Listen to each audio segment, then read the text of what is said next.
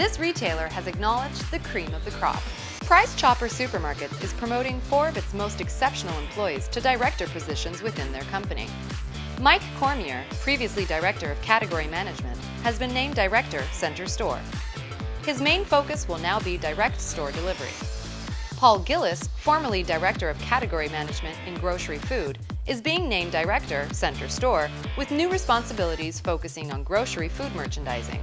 Thomas Tomaselli, most recently Sales Manager, has been promoted to Director of Sales Planning.